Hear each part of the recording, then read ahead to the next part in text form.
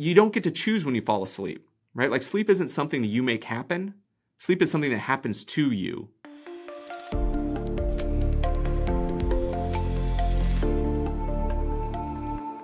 Okay, welcome back or welcome to the Finding Mastery podcast. I'm your host, Dr. Michael Gervais, by trade and training a high-performance psychologist. And I'm stoked to welcome Dr. Aric Prather to the podcast for this week's conversation.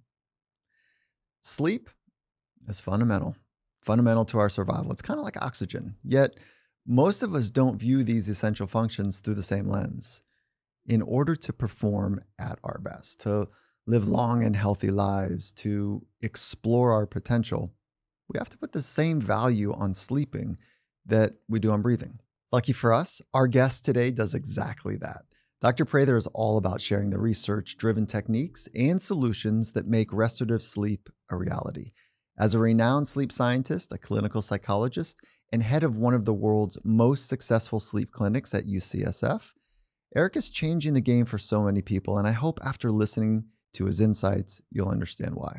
In this conversation, you'll hear about why sleep starts the moment you wake up, how sex plays a role in the quality of your sleep, the psychology of building habits around sleep, the ideal length for a nap, and so much more.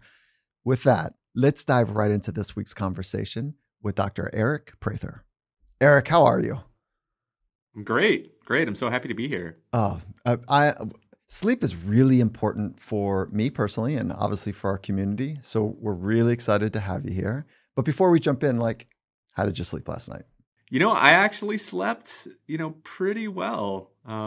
It was, a typical night. I live in San Francisco, so slept with our sliding glass door open to get some of that cool fog air. But there's something about the foghorn that goes on during the night that I find so soothing. So for me, it was pretty good. All right, so the sleep prescription.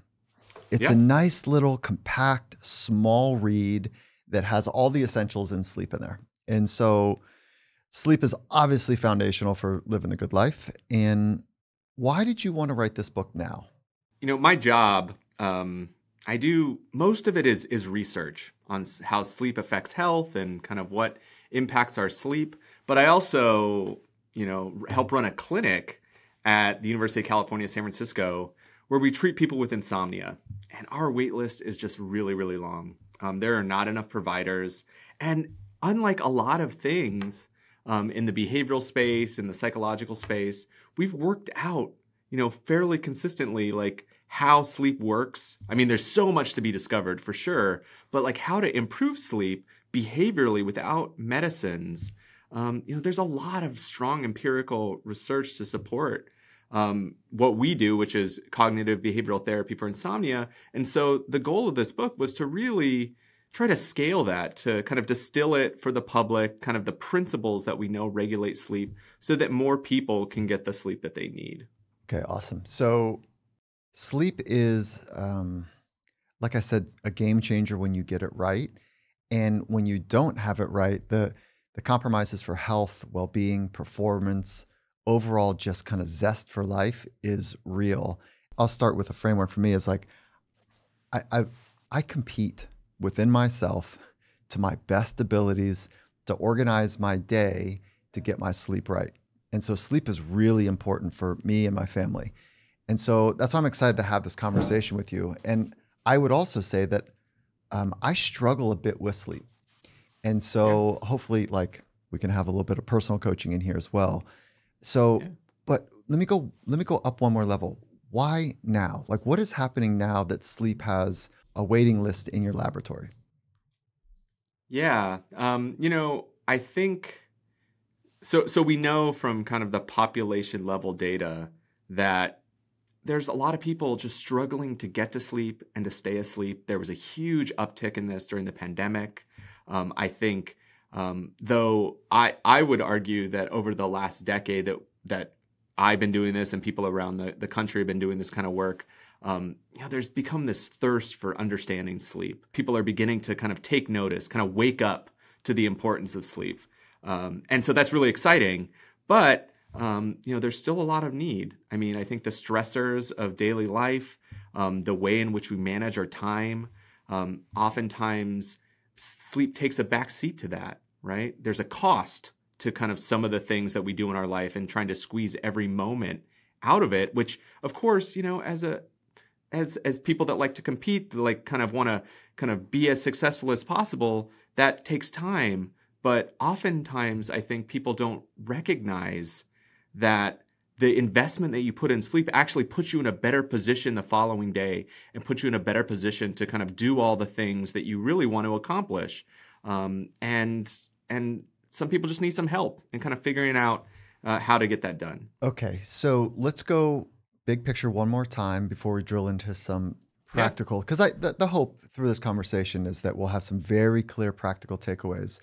However, if we can be precise with practical takeaways for the general population, then practical takeaways for people that might have onset insomnia, some people that might have, they intermittently wake throughout the night, and maybe some people that just wake up too early. But if we start in a big order for a moment, is what are the big groupings of sleep disorders and how do you characterize them? How should we be thinking about them? From a diagnostic perspective, right, the big two of sleep disorders are people with insomnia and people with obstructive sleep apnea, right? So insomnia is the kind of inability to fall asleep or stay asleep despite kind of having adequate opportunity to do so. And insomnia disorder is, it happens at least 3 times a week for 3 months, and it causes you kind of daytime dysfunction. Obstructive sleep apnea is very different in that it's kind of a respiratory problem where you kind of cease breathing during the night. There's an occlusion of the airway, and this causes you to wake up because your body is reacting to that, right? You kind of it increases your sympathetic drive and arousal system and can cause kind of hypoxia. And then kind of another bin that we certainly see in our clinic are folks that have circadian rhythm disorders, right? So this is kind of the idea that some people are just built to be a night owl or to be kind of what we call people that go to bed early and get up early, a morning lark. And that causes challenges for them because the world isn't set up for them, right? And so it's kind of this mismatch of your kind of endogenous rhythm and kind of the time on the wall and when things open up and when they close. And so, but I mean, I think if we were just kind of distilled to the two biggest drivers of sleep challenges in the United States, certainly it's insomnia and obstructive sleep apnea. And then there's kind of people that get insufficient amounts of sleep, right? These are people that are just not getting the sleep they need. And in some cases, that's due to insomnia or due to a clinical sleep disorder. Other times, it's due to kind of opportunity, right? We know across the population that sleep opportunity is not evenly distributed, right? There are segments of the population that don't have an option to sleep as well as they could. They have to be night shift workers. Their jobs require that they keep these short hours, or they have so many obligations and stressors in their lives that sleep kind of takes a back seat, and they would get more if they could, right? And so, I think that really seems to cover kind of the broader perspective of what sleep health and sleep health challenges look like across the population. Let's start with the larger bulk of people, which is the 70% that is doing pretty well. Do you think that 70% that's doing pretty well, meaning, are they doing pretty well? Are they doing great? Like, where's that 70%? Because I want to speak to both populations on how to think about getting better. Unless you wave it off and say, no, that 70%, they got it. They nailed it. And if that's the case, I'm a little deflated because I work my ass off and I don't feel like I'm not in that 30%. I don't think. Like, maybe we'll be a little smarter at the end of this conversation about my disorders here, but like, no, yeah. No, I mean, it's a really good point, right? I mean, and I think in this book, and I think just the way that I think about sleep is, there's a lot of variability. Like, there's a lot of night to night differences that happen, and each night, maybe there's an opportunity to try to kind of do a little bit better, right? And I think I kind of temper that with, kind of the focusing on each individual night and, what you said in the beginning, where you kind of put a lot of time in thinking, trying to structure your day to ensure that you get the sleep you need. for some people, people that maybe carry a bit of anxiety, a little bit of perfectionism, that actually can spin out into insomnia, right? People start to really worry and spend a lot of mental effort to get to sleep. And so, that's something that, I'm always kind of on guard about. But I do think, and I think, you talk to your neighbors, you talk to your friends, they maybe say, get a good amount of sleep that they feel like is kind of within these recommendations, but, they don't maybe feel their best. The principles that we use for, treating people with insomnia behaviorally really do apply to everyone, right? It's because they're kind of foundational in how sleep is regulated.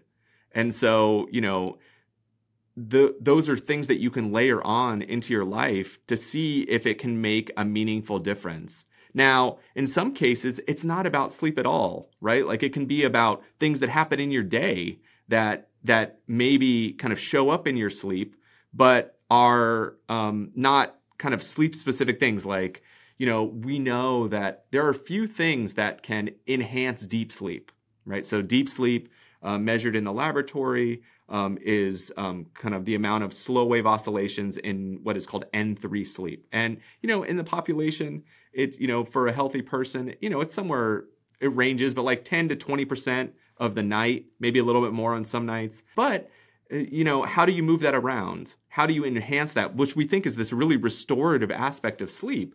And it turns out that one of the things that we know can improve it or enhance it is physical activity, right? So like particularly kind of high intensity exercise has been shown to enhance deep sleep. So now that's not really something that you think about as like a sleep specific thing that you're working on, but they feed each other so importantly that there are lots of things that people can do to try to kind of optimize their sleep through these means. Okay, so let's start with some of those.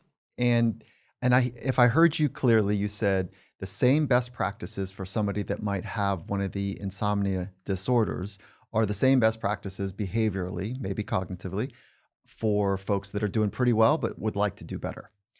And is that accurate? Okay. Right. And then before we drill down, I'll just give you some context, is that so this is where it gets tricky for me personally, and I bet there's other people like me, is that I care about sleep. So that's what I mean. I'm competing about it. I don't run anxious about it, but I'm thoughtful about making sure that I'm doing my very best, but I don't need to be perfect. Like last night, I had some colleagues in town.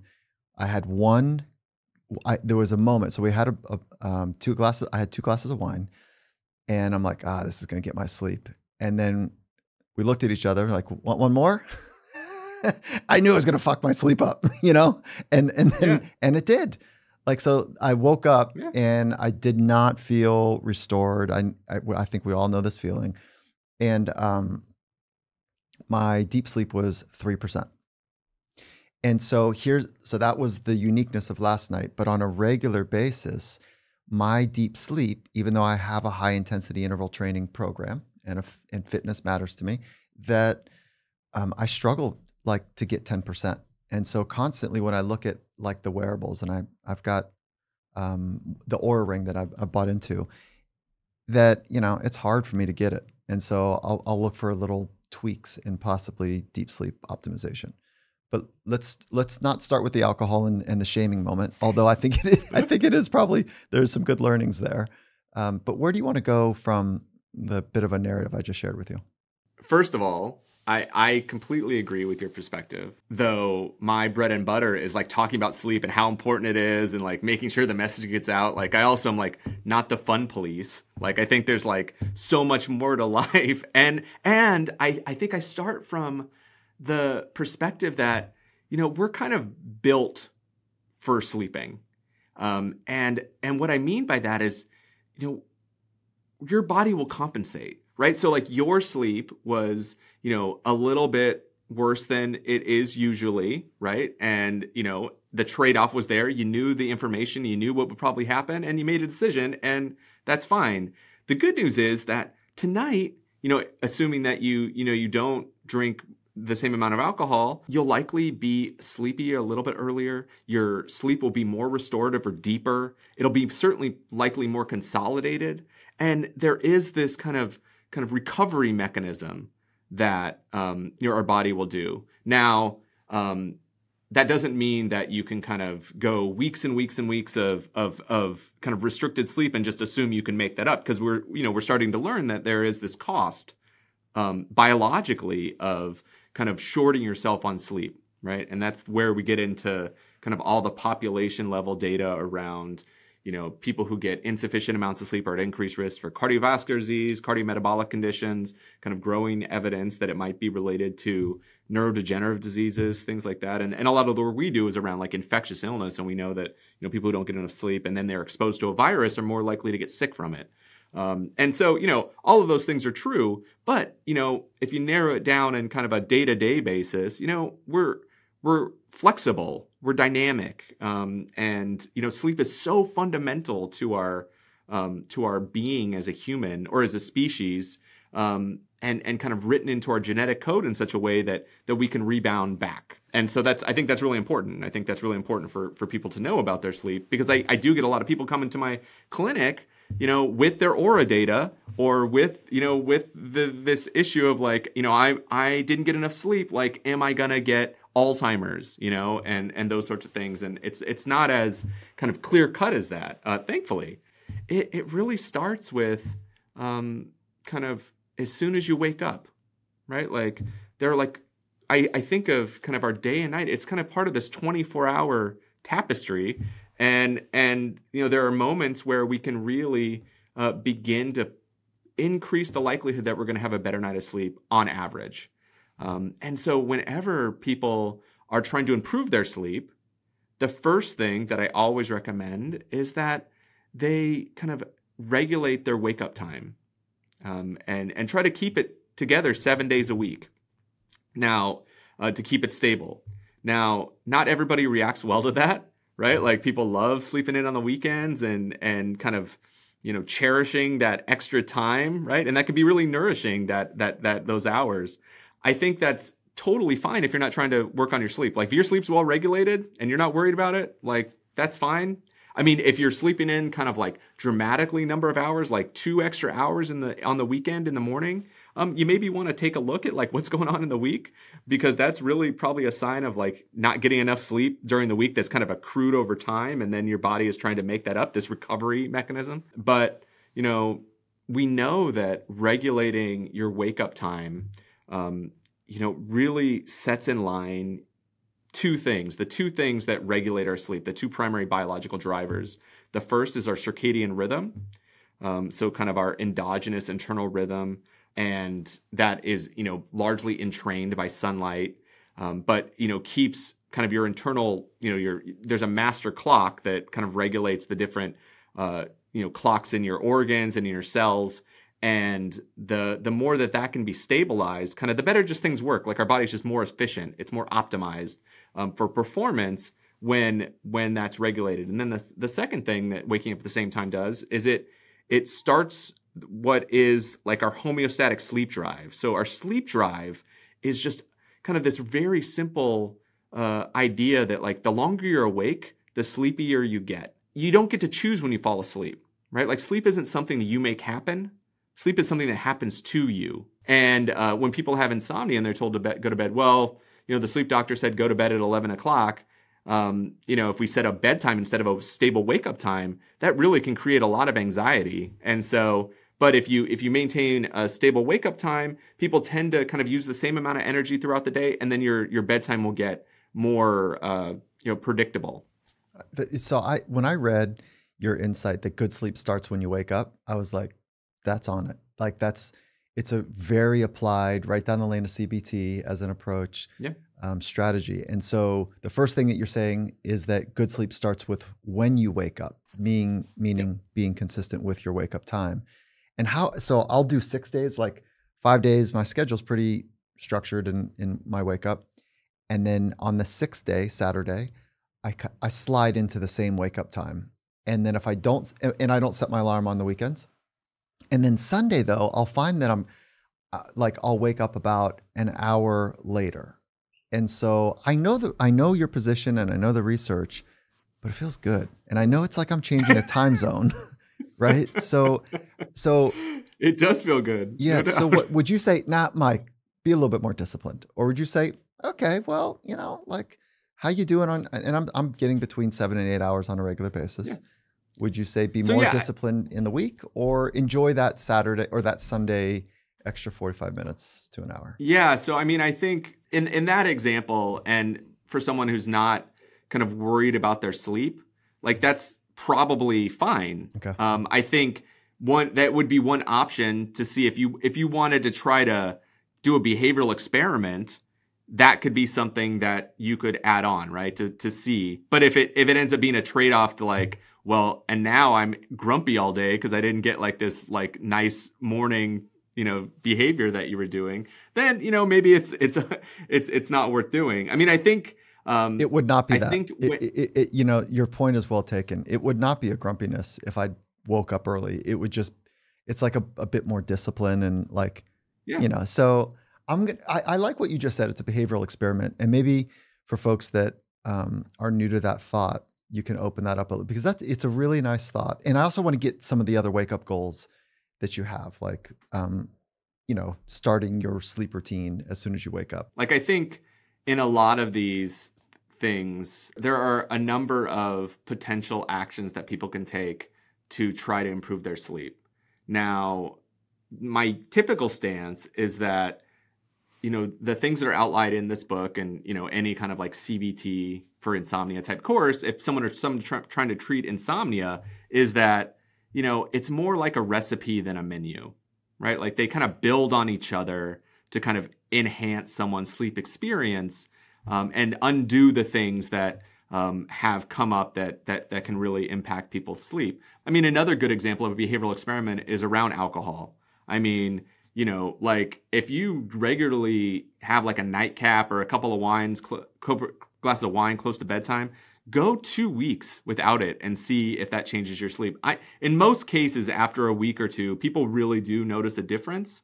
And in some cases, it's sneaky. It's like, I didn't even know my sleep was that bad. And then all of a sudden you're like, gosh, I didn't need that that extra cup of coffee in the morning. I don't know what's going on. I just didn't feel like having it. I think one of the things that is beautiful about this, wearable technologies and things of that like is like we can begin to track it, right? We can get like lots of really insightful data, at least on the realm of total sleep time and how fragmented someone's sleep is. And you can track it over time, and when you started the experiment, and you can see the progression in the data. And I think there's this opportunity for individuals to do that in a way that wasn't as easily accessible, and I think that's really exciting for the sleep science for sure. I ditto that as well. And on this building of your day to have great sleep at night, there was in a New York Times article that you said, reward yourself for getting out of bed. This is a great idea. That could be, heading to your favorite coffee shop, or like, what else would you insert after that? Like, I love this idea. Yeah. I mean, like I think particularly when you're trying to build a habit, you sometimes you need a carrot, right? Like it's, and ideally it's something that's meaningful for you. And so I like think about myself, like, I have an 11-year-old and a 7-year-old, and they're kind of, great to be around, but like not all the time. And so I love that, like, hour before they wake up, or, I'm like a big sunrise guy. So I like that kind of stuff. And so, I mean, I can imagine for me, stabilize my wake time, getting a cup of coffee and like watching the local news, or like, being out by myself, like not being on as like in dad mode. But I've worked with lots of patients that have, come up with creative things. Like I had, because we live in San Francisco, some people that I've worked with, they live near enough to the ocean. And so they got into this habit of like, okay, well, I need to get up at, 7 or 8 every morning, 6 every morning. And they got up, and then immediately got outside, kind of did this walk on the beach that they didn't do otherwise. And it was just like a great moment for them to kind of get some clarity, get themselves together. And, it became this routine. We also know that like social connections are so critical for people. And so I've had instances where people will go to a coffee shop and kind of begin, if you notice, if you go to a coffee shop enough times in a row in the morning, you'll see that there's like the same people there every time. It's like a community that you build. And for this individual, it became like really part of like an extension of his family. And and they had kind of conversations, inside jokes, things that kept them going. I've had other people that like will get up and like call a loved one, ideally, especially if there's someone in like different time zones, and make that a routine, and things that, are, intrinsic and, just part of kind of the social makeup of what things that we find important, going outside and walking, taking a walk, or, if you have a pet, doing the dog walk, getting that sunlight in your eyes has a biological imprint. It shuts down your melatonin production, and it helps entrain your kind of endogenous biological clock, such that, it becomes kind of more predictable. And so all of those things will make habit building a little bit easier. You know what I appreciate about this, your thoughtfulness here, is that you're grounding your approach in good science. And the science here, just to be specific, is when you're starting a new habit, when you want to build a habit, make sure that you're celebrating around it. Make sure that there's a reward that comes with it that you can quickly pair. Pavlov's dog, is the example many people know, but it's really clever. And so I'll give you a fun analogy in a second, or comparison in a minute. But this is like, if we just extract out from sleep for a minute, that science is really important. Is if you want to build something new, including sleep, is to start with, in the morning. I find that building habits is easier in the morning because there's more available energy or willpower, quote unquote. Yeah. And then I celebrate like a wild person when, and then that celebration will wean, but it's like, I've got to have my back. I've got to have some fun around the things that I'm trying to get better at. And so I really like your cleverness around the reward structure, but also like it's intrinsic, meaning that you're calling somebody on maybe on the East Coast, or it's your favorite coffee shop, or being social, whatever. It's really nice, as a connection in relationships and a connection to yourself. So I just want to pause and say, in many respects, this might be the good life. And Dr. Waldinger, Robert Waldinger from the classic Harvard study, was on the podcast earlier, and he talked about like that is the good life, relationships. And so now you're pairing good science with good habit formation, with sound, best practices to get good sleep. And so I just want to pause and say, I see your science and I really appreciate it. There's a cleverness to it that I really appreciate. Oh, well, thank you. Yeah. That was so nice of you to say. Yeah, for sure. Okay, so slight pivot here. So you've hit on a few times this idea of chronotype, and like the get up in the morning type of person. And there's some literature around from Michael Brewis, who's also done a bunch of work on sleep, and he's got 4 chronotypes. I don't know if you're familiar with them or how you describe the chronotypes, but he talks about the lion, early to bed, early to rise. He talks about the bear, which is the most common, which is, people are more productive before noon.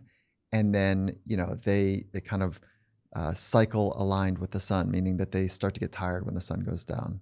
The wolf, late night, late morning, which is like fun to think about. And the dolphin, they have trouble finding consistent sleep schedules because, there's like the way that they breach twice, throughout the day. And so do you like those 4? Do you have a different type of chronotyping that you help, people think through? And then I've got a super applied question right on the heels of that.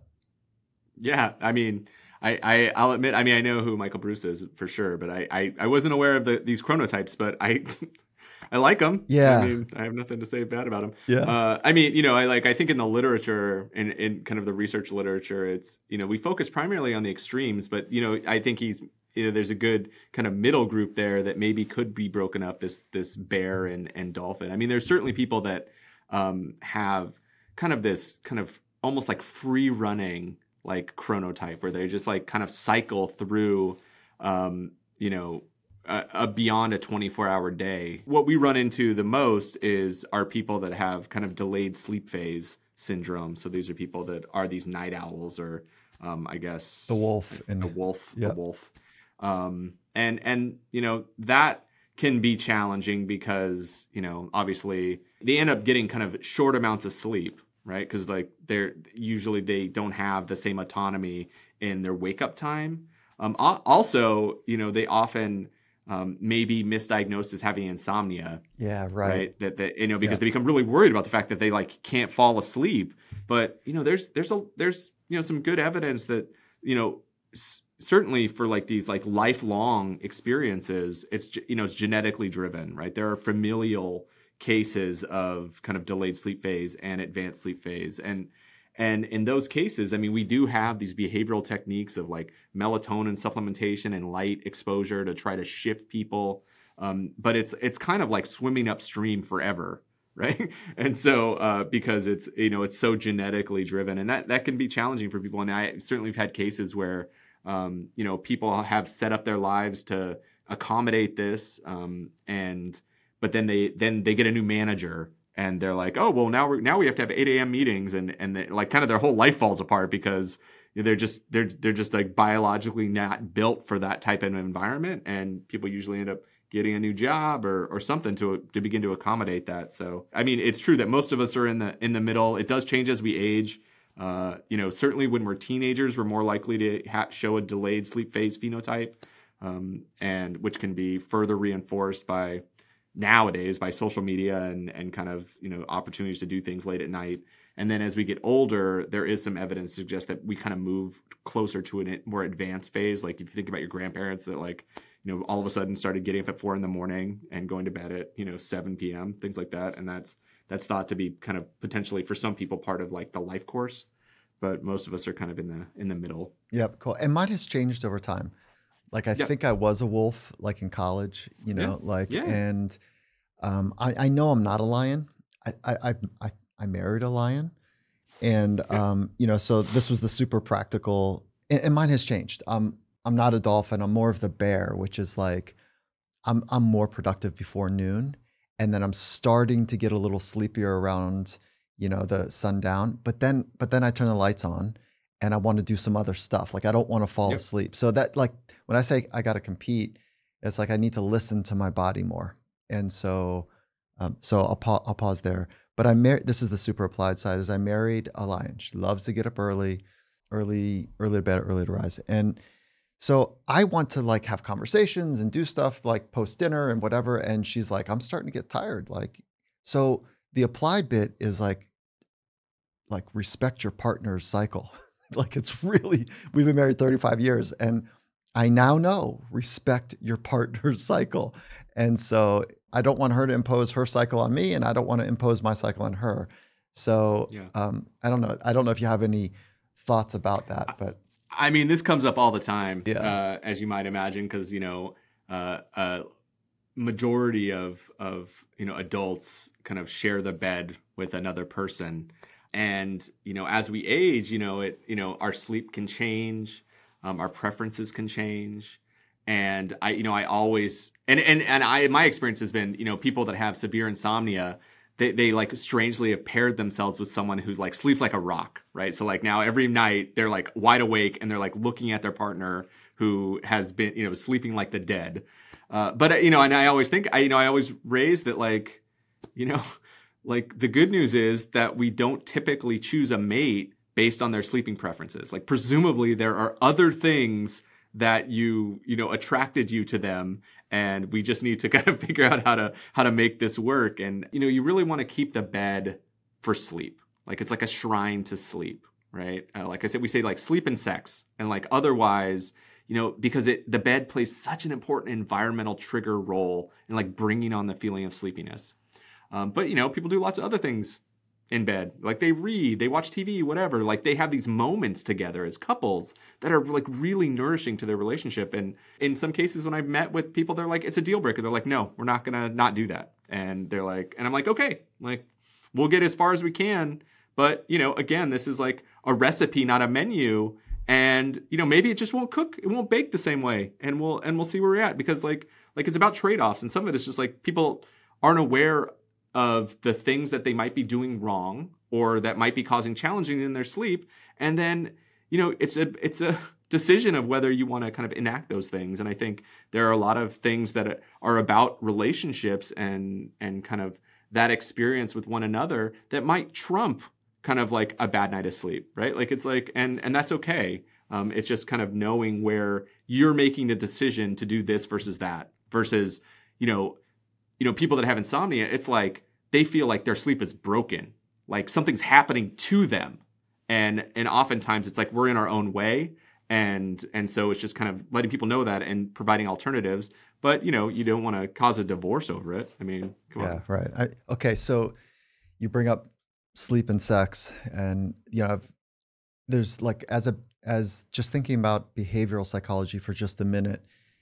Yeah, I get that we want to pair our pillow with sleep. Like that's so it was a game changer for me when I first came across that research. I was like, oh, don't read in bed. So I read in a chair and in the bedroom, and it was a game changer for me. And so let's talk about sex for just a minute. Is that as like thinking through behavioral lenses, if the idea is to pair your pillow with sleepiness and then also your bed with sex, like sex is a stimulant. And then, so tell me how like those two square other than convenience. So, I mean, one would make potentially make the argument that, sex may have sleep benefits, right? Like, so that is like what people have suggested. Okay, tell me right? more. So, tell me more. And particularly orgasm, right? So, the notion is that some of the neurochemical effects of orgasm can, provide kind of a relaxation response and help people sleep better. And there are kind of research studies to, not as rigorous as maybe you'd want, but to suggest that, when people have sex, they may sleep better that night than if they didn't. Is that because of HRV? Like it's not the actual orgasm. Is it the parasympathetic activation or the sympathetic rebound? I mean, like what's happening there? So I mean, I think the mechanism is not as as clear cut. Certainly, the rebound in parasympathetic nervous system, kind of that kind of vagal rebound, is certainly important for facilitating sleep, for sleep onset. There are thoughts that like oxytocin release may have a neurochemical effect and kind of helping to facilitate sleep. Meaning that you feel bonded to your partner and there's a safety that comes with that? Or is it just the oxytocin in and of itself? I think the idea is that it might just be the oxytocin, because I think the idea is that, people could potentially masturbate and help sleep, right? And it would be like, something like that. Okay, so that's what I wanted to pair the two between like masturbation or self-sex and sex with a partner is that I was talking to one of the scientists at one of the technologies, the wearable technologies, and they said, oh, I think we can tell when somebody is masturbating versus having sex. And I thought that was interesting bit of research. And I asked for the data and they didn't send it. It was like, maybe it was a cheeky comment, but at the same time, where they were going with the research, and this is 6 years ago, where they're going with their internal research was that self-sex or masturbation does not increase sleep, but sex with partner might be increasing sleep. So can you square that up a little bit with some of your research and wave it off if you say, I know. I mean, it's super interesting. I mean, we have done a little bit of research in this space. I think it's not quite published yet, but where we, do find by self-report, when we were doing this work, and I was doing this with my colleague, Wendy Berry Mendez here at UCSF. And we're like, well, what we need is like a randomized trial, like, like to all these different conditions. And like, how fun would that be to try to get it through the institutional review board? Right. Exactly. And of course we wouldn't have any problem, recruiting people. It's so in line with us trying to understand, kind of the sleep experience. And I mean, you bring up, something around the feeling of safety, and gosh, isn't sleep really about safety? Yeah. Right? That's why I wanted to kind of pull on that yeah, a bit. Yeah. No, I mean, it's such a great point. I mean, like, if you take a step back and think about sleep, it's a pretty risky proposition, right? 100%. To be away from the world. And if you meet people that have experienced trauma, their sleep, their hypervigilance is often through the roof, and it's really about this inability to let go, right? And that's what you need to do. And for some people, they can only sleep with a loved one near them, or even in the house. Okay, so I remember my wife's. Oh, sorry. Yeah. Can I interrupt No, here? Because this is actually this shows up with athletes more than you might think, and so they're humans. Yeah, but this idea that I've got when I'm on the road and it's hard, so it's hard to sleep. For me, it's harder to sleep on the road. When I was young, I'm sorry, not when I was young. When I had, my son was young, 2 years old or whatever, and he was, or 1 year old, and it was crying, it was just a reprieve to be on the road, to get good sleep. But so athletes will report on a pretty regular basis that when on the road, it's hard to sleep. And when I double click, is it the bed? Is it the new surroundings? They're yeah, but it's actually I don't have my partner with me. And so it does kick up this idea that they're not feeling safe, but they're not going to, they don't say it like that. So could you give a couple deep practices that people that when they're traveling or their partners travels, and that feeling that I've got somebody else with me to increase that sense of safety? How do we square that when that person is alone? So it's, a really common experience. It's basically known as the first night effect. It happens in the laboratory. It happens in a hotel. For most people, when they sleep, unless they're very sleep deprived, or they're so excited about kind of this, even if they are, it's just this new environment. It's really hard to turn all the way off, right? It's kind of this idea of sleeping with one eye open or one ear open, because you're in this new environment, and it's really adaptive to be able to kind of have this mixed kind of crappy sleep for safety purposes. And so then the question is what can you do to counteract that?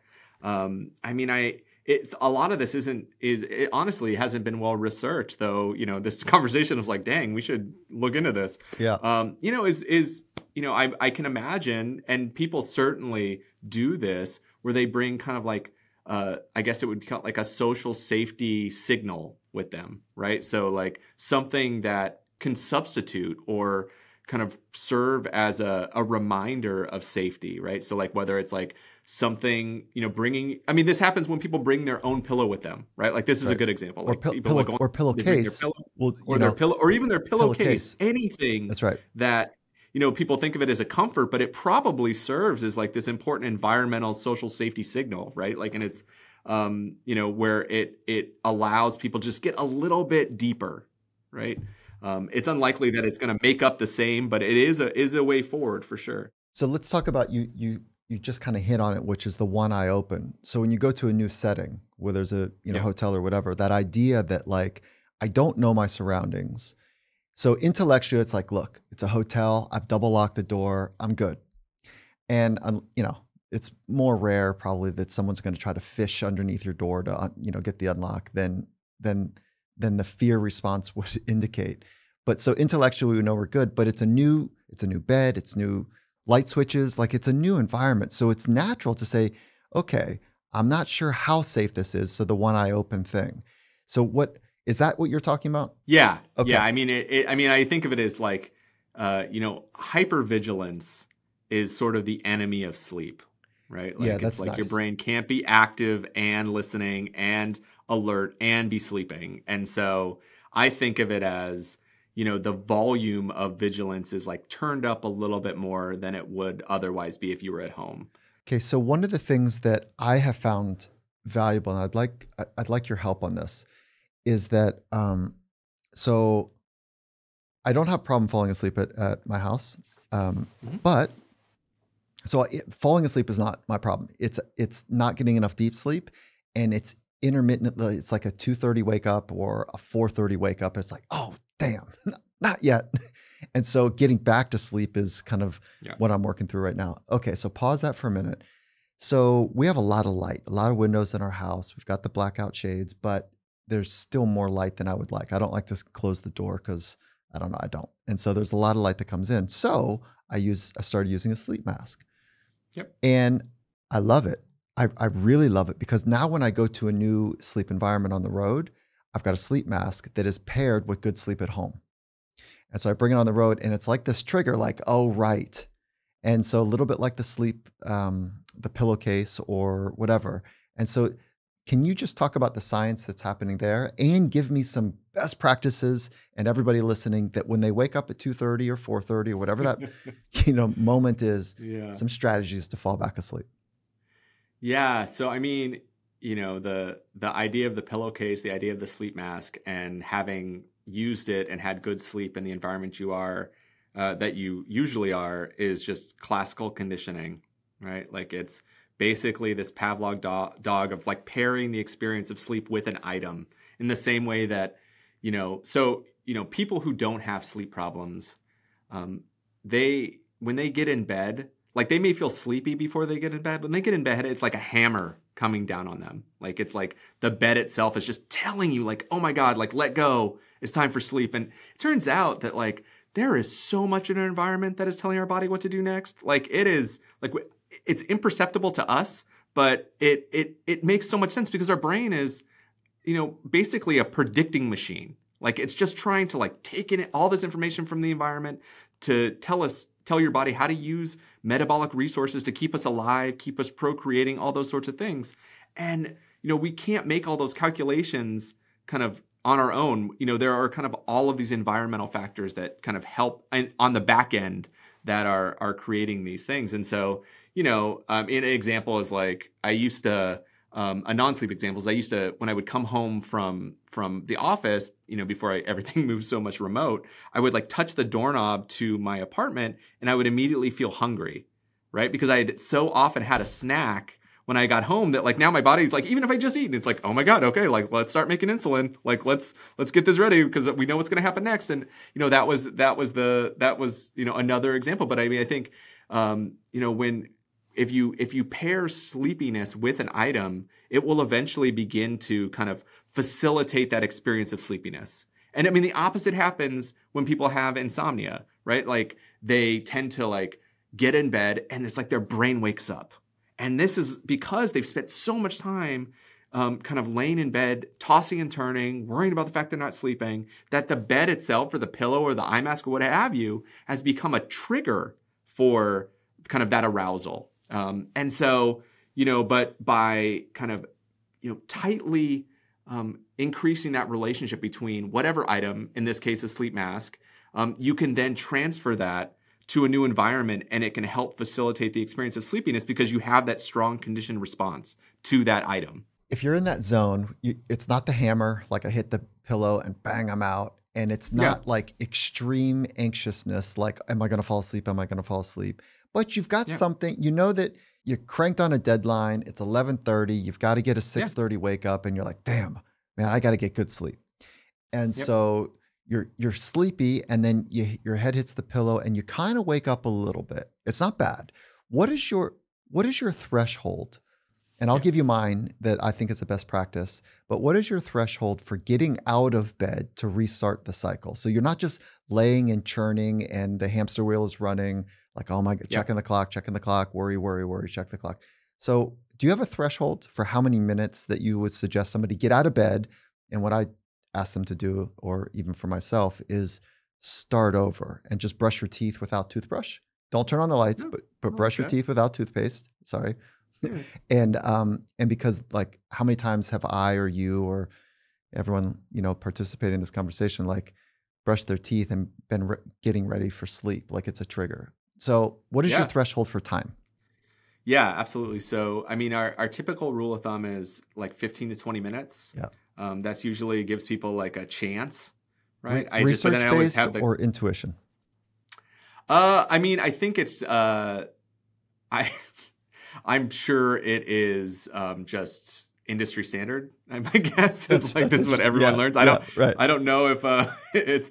I mean, I think on average it takes people about 15 minutes to fall asleep. Like that's like within kind of normal. So like using that information, it would be like it would make sense to kind of at least give someone that amount of time, because you don't want people to just kind of be like, okay, 2 minutes, I got to get up. Right. Yeah. I think that, the caveat is, some people, like, it's immediately obvious that they're not going to fall back to sleep. They're not going to fall asleep, or like they wake up in the middle of the night and they're just like very certain they're not going to fall back to sleep. Then there's no reason to wait 20 minutes, right? Like there's no, like, you're awake, like you should try again. And I love that idea of doing the teeth brushing. Yeah. And it's something that, like, I've thought about, and we see it in the data all the time, is like sleep is so ritualized. Like there are so many rituals that people do, and it almost doesn't even matter what they are, as long as you do them consistently.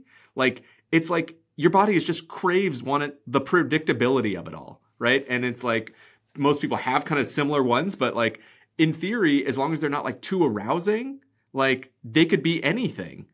As long as you paired them with sleepiness and continue to do them all the time, they should probably have the same effect. And it's just such an important point that, like, the thing about the sleep transition, and I mean, I think it's really important to kind of build that in, but it's the rituals. Like we do a lot of work on, like, measuring people's stress during the day and how it affects their sleep, and then measuring their sleep and seeing how it affects how they respond to stress and that kind of stuff. And we and many other sleep groups find that, like, when people get bad sleep, they're much more sensitive to stressors during the day, but it doesn't always work the other way. Like people can have all these things happen to them during the day and their sleep is fine. And I think it's because, there are so many behavioral, like, rituals that protect us against kind of the daily experiences that help us sleep. Now, there are, of course, caveats, like when something really terrible happens, and it's this ongoing stressor, or if it's something that happens really close to bedtime, then all bets are off. But in general, like the daily slings and arrows don't really feed into our nights as much as we might think. That's because really cool. Of these rituals. Yeah, that's really strong, is to invest in some practice.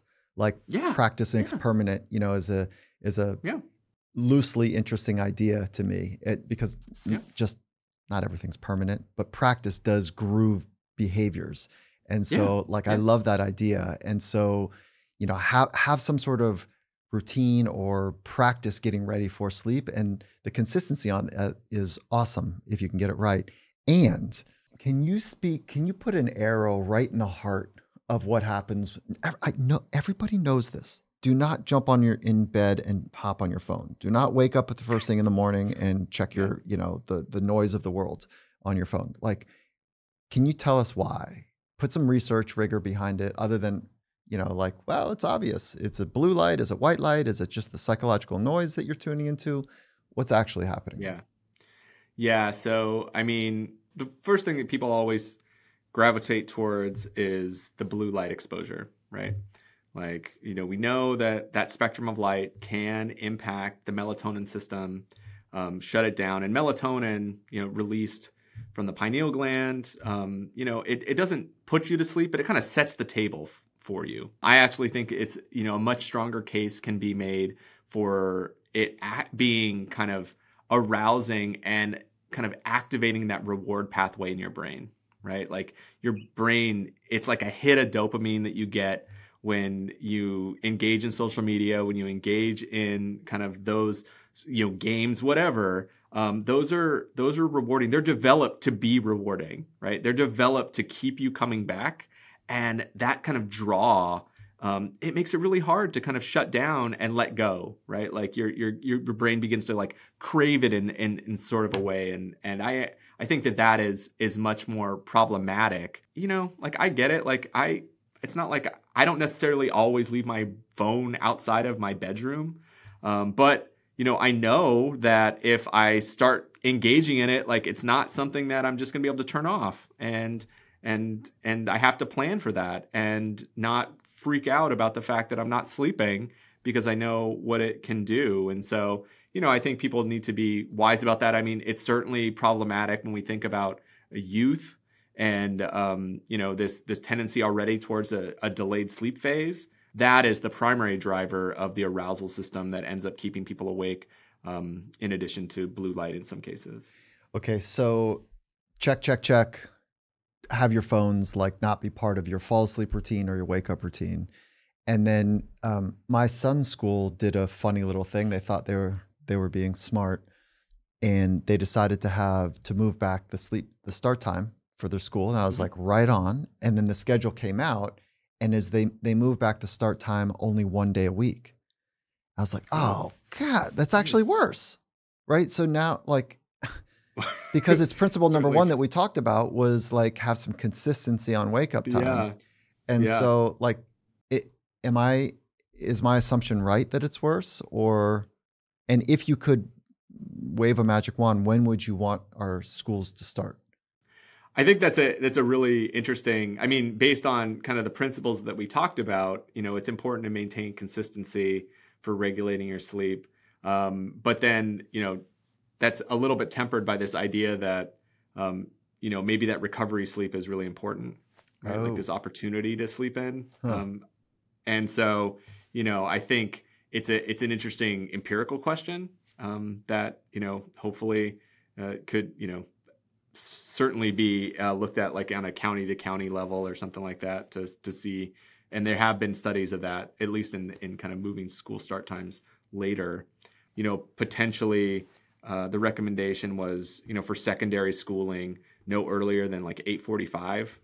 Maybe 8:30 is like as a goal. I know in California, I know they just moved my kids' school to 8:45, and California has been, certainly one of the places where they've, started enacting this at a statewide level. Yeah, one of the odd challenges on sleep start time is the sport industry.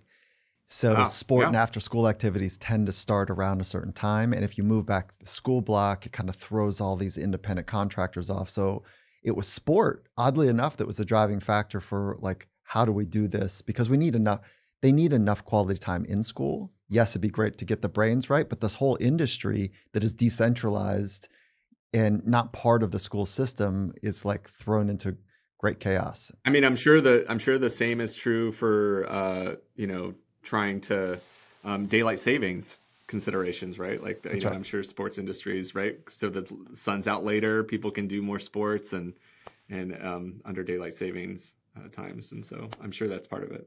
I had not heard of this model, and I think it will be interesting to see how it plays out. I think, and it will probably matter about how delayed a kid is, right? So like not everybody has the same kind of circadian rhythm, and it's not as severe. I mean, for kids that, endogenously like are having a really hard time getting a sufficient amount of sleep, if the day that is longer is in the middle of the week, then, you have weekend days to make up, and you get an extra day in the weekday to kind of make up some of that sleep loss. And I think that might be meaningful for some kids. So you talked about make up sleep, and I'm confused on that a little bit because I want to make up sleep on the weekends, like on Sunday, right, is like my day. But then I also hear you say consistent wake up time.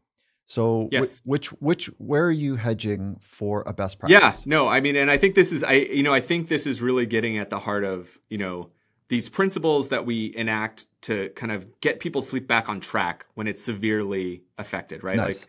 Like, and then kind of basic principles that everyone can use. If someone has insomnia, like oftentimes what happens is they have, dramatic swings in when they sleep in or not sleep in, right? Like it's like people have terrible nights of sleep, and to compensate, understandably, in the moment, they'll be like, I'm going to sleep in an extra hour to try to make that up. And that throws off your circadian rhythm. For people who don't have sleep problems, it's a good idea to try to stabilize your sleep window. But because you don't have sleep problems, like it's not as, it's not as dire. Like the recommendation isn't as severe as like, look, like this is where you start to try to fix your sleep because you're telling me that your sleep is really bad. If you are sleeping in several hours on the weekend days, it really is likely a symptom of what's happening in the week. And it gives you an opportunity to be like, okay, now, like I heard that this maybe isn't the best thing and my body clearly needs it. So what other opportunities might there be during the week so that I don't feel this need during the weekend, right? And so, get an extra hour, enjoying your life, great. Like, but if you find yourself like, I need that extra hour now, and I also need that nap, and like, gosh, I need that nap on Sunday too. And gosh, why does it take me till 2 a.m. to fall asleep on Sunday night? Is it because I'm anxious about my work? Or is it because, like, honestly, we can only make so much sleep? we make it, and so the expectation should never be that you can make more than you need. You bring up napping, and like I'm always saying, like, if your sleep is pretty good and everything's rolling, but you feel a little sleepy, be inconsistent with your nap time and keep it under 30 minutes, ideally 24. And I can't remember why I say that number. So I have the opportunity to say, like, where did I read that? Where did that come from? And then if you're feeling like you need longer sleep and like 90 minutes, maybe you're going to slip into some deep or REM sleep or whatever, that as long as it doesn't screw up your sleep later, you're probably okay. Yeah. So what do you think about those principles? Yeah, I mean, I think, napping, there's nothing inherently wrong with napping. Mm-hmm. Certainly culturally, it varies from place to place. Napping can be really effective in increasing alertness in the short term. It's been shown to be effective to help with learning and memory, even, and consolidation of information. Yeah, absolutely. And so, I think that's okay. I do think, you want to keep it shorter, than longer. And so, we say like 20 minutes, 20 to 30 minutes. You just don't want to run the risk of dropping into deep sleep, because then you experience that sleep inertia, right? When you wake up, you feel worse than you did before. There is some concern potentially that, like, what if you do take a nap and it's, for a longer period of time, your sleep, it may be harder to get to sleep, but also your sleep may be kind of lighter in general. Like, it kind of like pulls it apart a little bit. So there might be a little bit more fragmentation.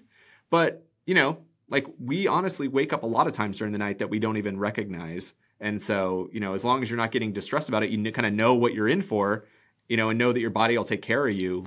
It's totally fine. And, certainly for athletes and like recovery and all the things that go on with that, sleep plays such a critical role in kind of, all the restorative functions that we need. And so, in some cases, those can also be scheduled, for people. And I like the inconsistency, because I found when for athletes that always fall asleep, so let's say their nap time is at 2:00 or whatever. Yeah.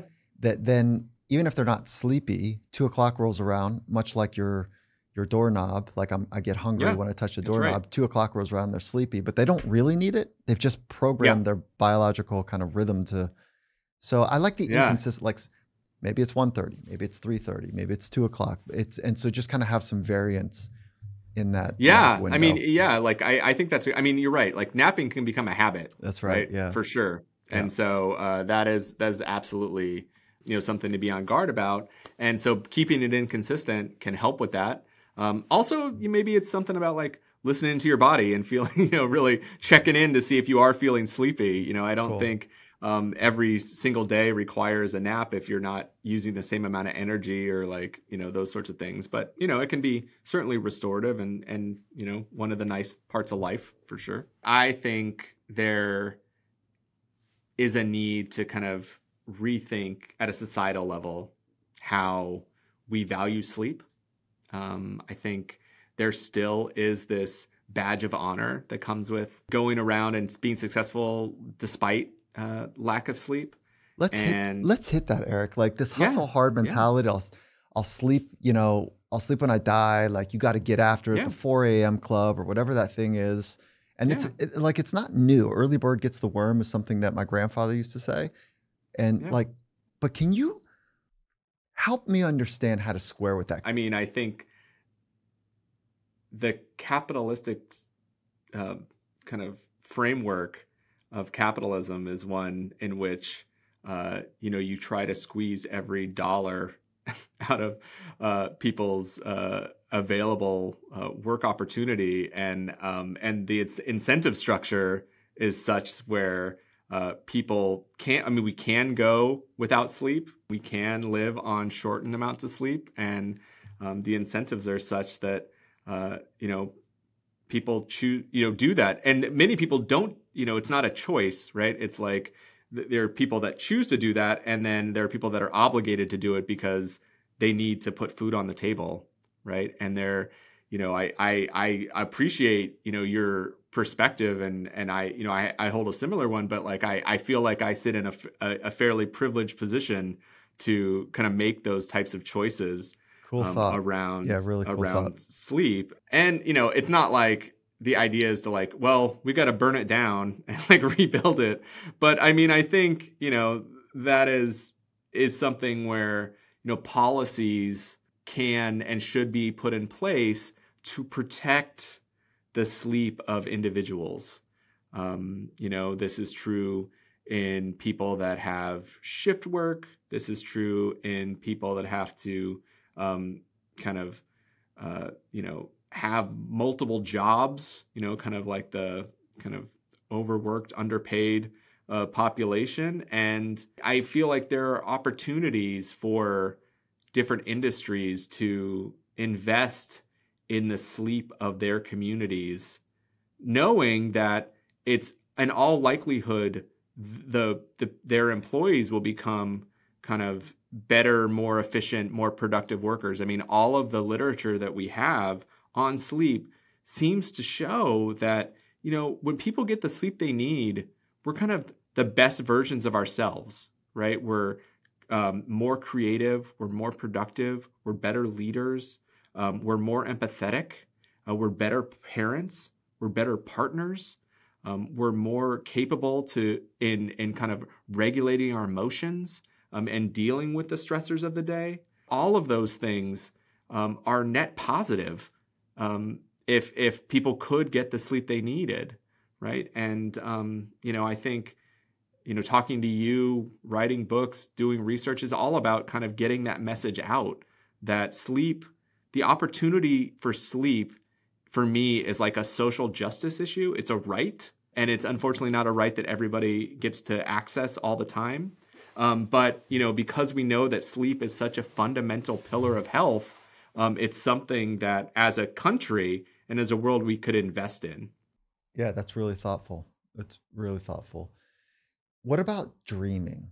I've got just two more questions for you. One of them is about dreaming, and it's a little bit of a mystery, and I know that there's some recent research about what potentially sleep might be doing. I'm sorry, what dreaming might be doing. But what is your best estimate, research-based, and if not research, intuitive, about what's happening for dreaming? Dreaming is such an interesting thing, and especially clinically, there's a treatment, a behavioral treatment for nightmares. So I've kind of gotten into this space called imagery rehearsal therapy, where we kind of like replay the nightmare, but with a different ending, and just that like building that muscle seems to help for many cases to help people cope and have fewer nightmares. I mean, REM sleep specifically, which is when most dreams occur, is critical for learning and emotional memory and things like that. And so it's possible that dreaming is involved in that.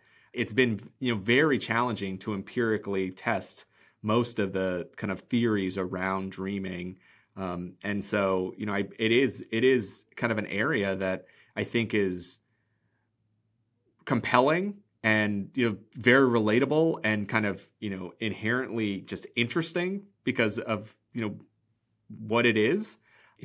We don't have a good handle on what the function is. I mean, it certainly likely plays some kind of psychological functioning, right? Like of kind of trying to make sense of the world and our experience. And certainly when people have traumas, the nightmares and the re-experiencing in dreams is palpable and probably functional in some way.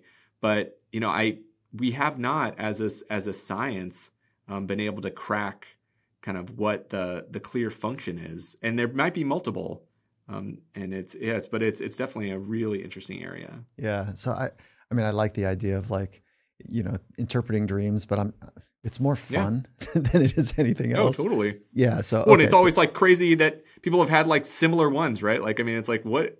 I was on like a radio show one time where there was like a dream interpreter person, and like he named off all these different dreams. I was like, I've had those dreams. Like, that's so bizarre. Like, how does that even happen? I don't know. Yeah, I know. I mean, I think it is fun, but I was hoping that you were going to say, oh, we figured it out from a neuroscience perspective, like But Okay. So Next time. yeah, next time. Here we go. It's coming, obviously. Okay. Sleep aids, Yeah. melatonin, CBD, THC. Like, what are some thoughts on those three before we get to medication? And there's a bit of controversy around sleep medication, and I think Yeah. you'll have a sharp point of view about that. But just hit melatonin, CBD, and THC for just a minute. So melatonin, used very frequently by so many people to help them sleep. We use kind of randomized clinical trials as like the highest level of empirical evidence to support the use of them. And it turns out that melatonin, at least to treat insomnia or to help like sleep onset, sleep maintenance, is kind of mixed. Like it's not super compelling compared to placebo. And I think part of it is, the placebo effect in sleep trials is so strong because it is about this letting go experience. Now, melatonin does seem to be effective in things like jet lag or trying to shift some kind of body's circadian rhythm, but it's usually, delivered at like a much lower dose than people take it. And then, many hours earlier than they would typically take it. And so there is this timing and dosing that's important for that. THC and CBD, it's a similar thing, except it's that we just have so little data. Historically, most of the research that we do is supported by the federal government, right? So NIH, and because of regulations at the federal level, there haven't been kind of a bunch of studies that have like looked at the impact of THC, for instance, because of the the FDA regulations of these substances. Now there was a paper that came out a couple years ago where it was a combination of THC and CBD compared to placebo control in people with insomnia, and did show some benefit relative to control, like to the placebo. However, like it was one very small study. And what happens because it's of the way that the funding happens for these studies is it ends up being, a specific formulation that, was done in the study, and it's not clear like if that would transfer to other formulations. There's no regulations on, how like the quality of these things. And so, even if we found that this was effective, I mean, as a psychologist, I wouldn't suggest that that's like the first line of thing that you should do anyway. But, like we don't know, like, okay, we found this study on this very specific formulation. Now go out to your local dispensary and get something that you think is close to it, right? Like it's like that's not how things should be done. And so hopefully, as regulatory things change, maybe we'll be able to do that research, because certainly people currently they're just not informed, right? Like people are just going out and being kind of an N of one trial and trying a bunch of different things. And for sometimes they say that it works, and I don't know. I mean, I trust people that like for them it seems like it's helpful, but we just don't have the kind of the empirical evidence to make any recommendations. Yeah, that's great. Which is frustrating. It is frustrating, and it's like the market is leading before the science here, because there's so many different variants or variables. But like, I mean, that's not so different than like every other supplement on the market. Yeah, right? that's like it's exactly there's just right. not. Yeah.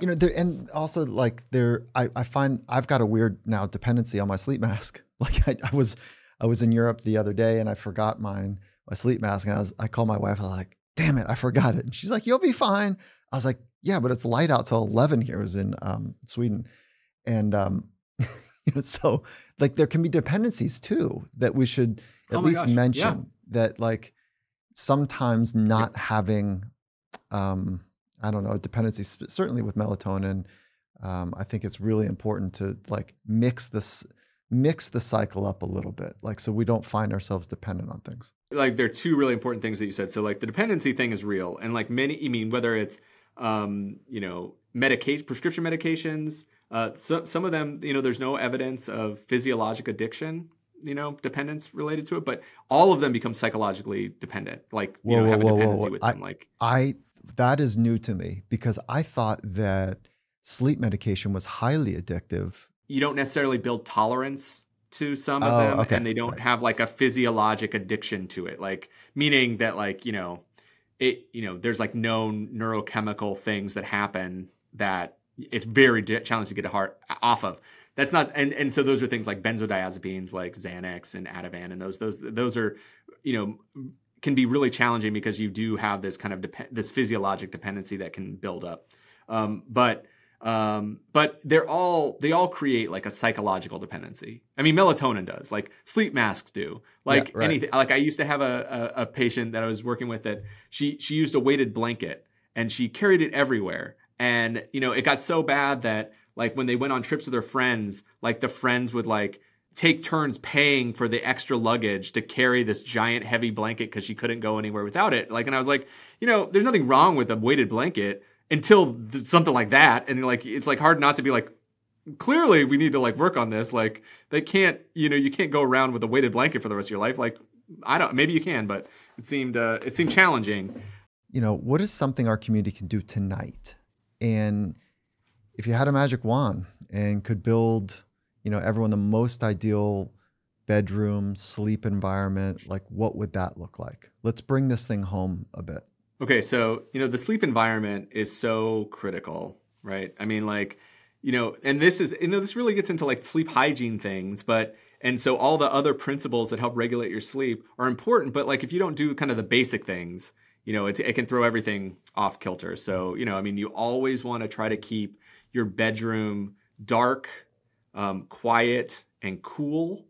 We know that, there is kind of a need for your core body temperature to drop during sleep. And so, certainly if it's too hot and, around a lot of places in the country, it's really hard to manage right now. But, trying to keep it as cool as possible, something in like the 65, 67 degrees can be a good middle ground there for that. Yeah. I use, instead of an air conditioner or some type of, unit like that, we've got a mattress, and the mattress cools it, and it's amazing. Like that technology, do you like it? Like what you're seeing on some of those products? Yeah. I mean, it's a great in principle. And I think, for some people it's like a game changer. Mm-hmm. I can't say that I have one, but like it's, but I mean, in theory, it should be really helpful for people, especially if they run hot, or especially if the beds where they can kind of modify the temperatures on each side. I think that's just like a great comfort thing, particularly as for women as they go through the menopausal transition, which is a big challenge for sleep. And so the cooling mattresses can be helpful in that way. Okay. So, quiet, cool, and dark. You want to make sure that your bedroom feels safe, right? Like getting back to the safety piece. One thing that I think is fundamental for people to put themselves in the best position for a good night's sleep is to really, create a robust transition, right? Like I think a lot of times what gets in the way is people think that they act like they're computers where they can just kind of shut down but our bodies aren't set up for that. And so it's really important to be able to, build in some me time to allow you to transition and kind of build in those rituals that we were talking about earlier.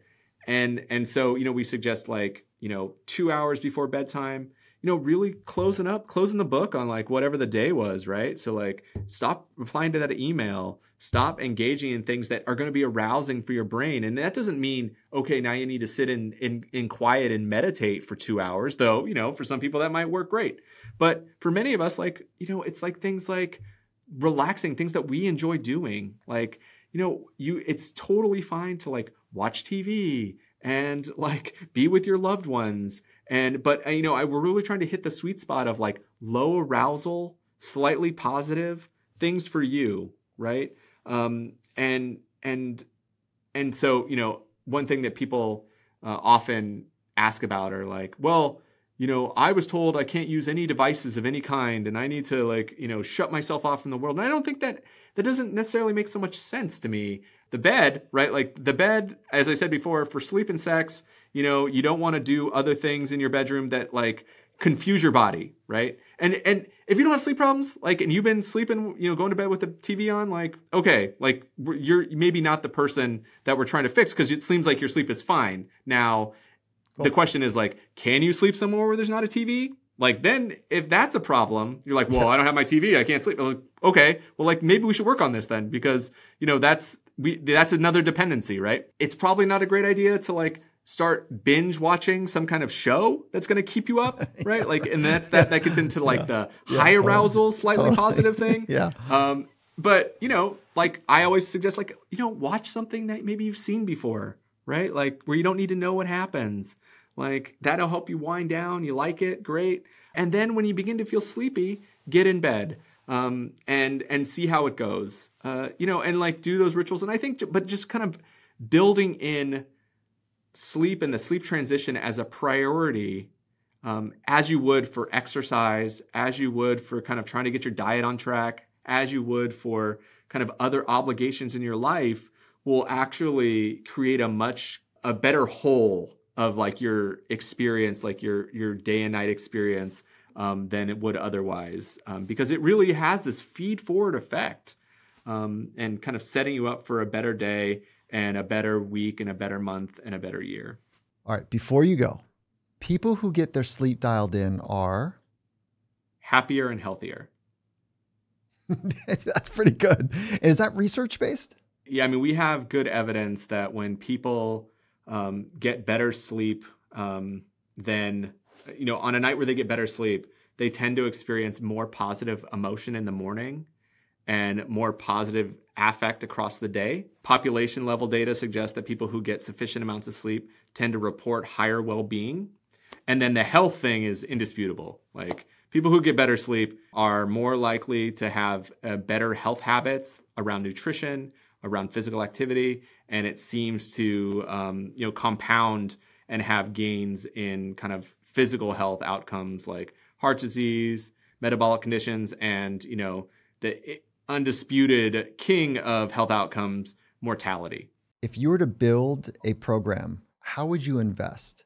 And this is like a vibrance, a zest for life, a high performance / wellness program. Would you invest in sleep, or how would you invest? Sleep, and it can't be a yes to everything, okay? Sleep, exercise, fitness, and nutrition, and psychology.